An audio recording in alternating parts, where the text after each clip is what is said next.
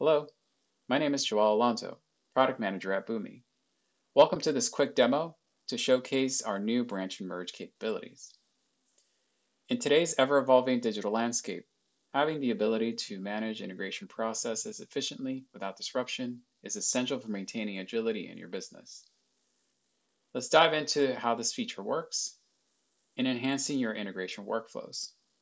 But first, let's spend a moment to talk about why these features are so important. First, they provide significant flexibility in managing integration processes. This allows your teams to innovate faster by developing and testing modifications in isolated branches. Second, it enables collaboration among team members, as different developers can work on their branches independently, reducing any bottlenecks. Last, this feature supports risk mitigation, since changes can be tested and verified before merging.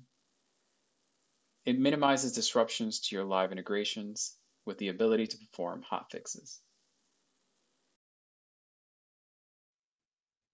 In this demo, we'll go through enabling the branch and merge feature and creating our first branch. So to enable the feature, go ahead and go into Settings, Account Information and Setup. Under the Account section, navigate to Features. And then you'll see the option for branching and merging. Please note that at this time, the option to disable this feature is not available via the UI. If you wish to disable the feature for whatever reason, please open a support ticket. We will be adding the capability to disable in the near future, but for now, please contact support.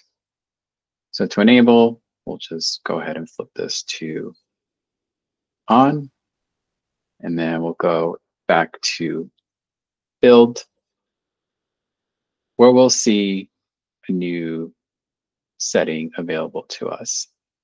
So the first is at the top of the component tree, we'll now see the current branch available to us. So main, by default, as anyone that enables this feature will have main associated to their account. You'll also notice on the side navigation bar some options to execute a merge and also to enter into branch management, where you would go into and create any additional branches, modify, delete, etc. So for now, let's go into branch management and go ahead and create our first branch. So we will select the source branch and call this demo branch 1. You can also enter any notes that may be suitable for whatever this branch is. And also you have the ability to make this branch your default branch. What that means is next time you log in, anytime you navigate to build, the system will automatically switch you into this branch. So we'll leave that off for now. So go ahead and create this branch. And branch creation is fairly instant. You'll see the new branch created here. Status is available. I also have the ability to edit the name. If I desire to, I can go ahead and add some notes after the fact, modify existing notes, etc.